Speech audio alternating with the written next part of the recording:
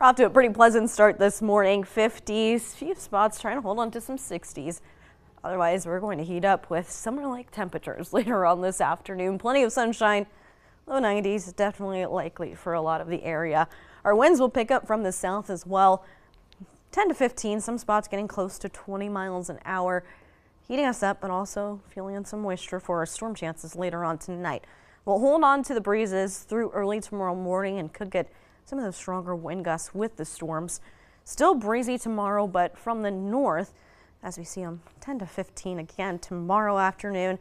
And our temperatures drop just a little bit, closer to average really. We don't cool down much tonight, but may stay in those low to mid 80s heading into tomorrow afternoon. Clear and quiet this morning.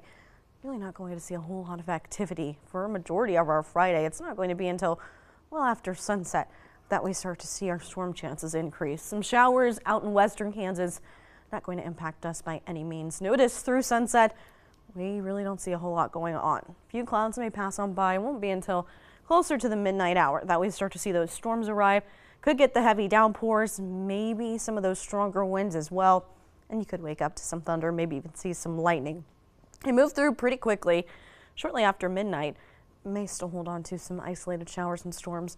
Heading into early tomorrow, most of Saturday, still dry, a few more clouds filtering through, and then we see another chance for some storms. Again, overnight into early Sunday morning, still could get some of those typical summer thunderstorms lingering on into early Sunday morning.